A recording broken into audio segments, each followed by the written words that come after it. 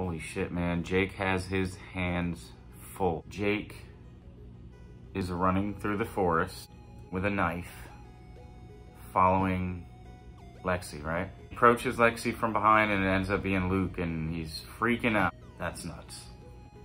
Basically, a majority of the episode revolves around Chucky trying to convince Jake to kill separate individuals. Favorite part of the episode was when they're having the parent-teacher conference and Lexi's parents are trying to act like she's innocent.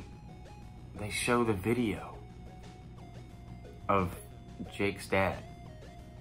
Well, not Jake's dad, but Lexi dressed up as Jake's dad, pretending to get electrocuted. And that was, I don't know, something about this show hits differently. There were a lot of good shots in this episode of Chucky just looking maniacal.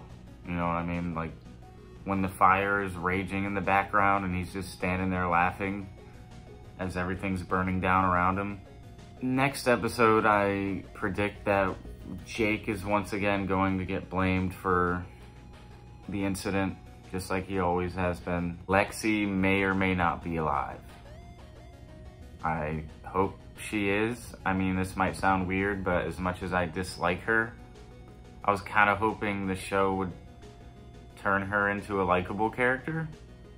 You know, what I thought was weird is that her little sister has this obsession with Chucky, and she wants the doll, like, more than anything, right? But she's only seen him, like, once. Yo, just let me know what you thought, and I'll see you guys next time.